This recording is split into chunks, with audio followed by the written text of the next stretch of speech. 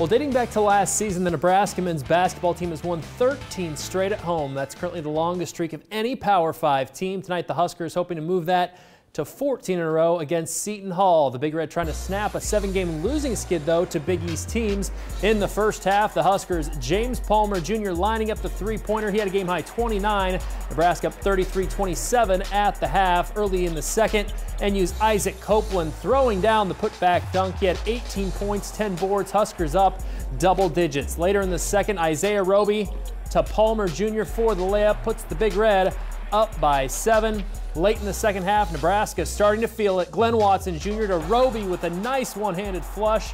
Tim Miles earns his 100th win at Nebraska. Huskers pull away 80-57. That I thought we'd play better as the game went on.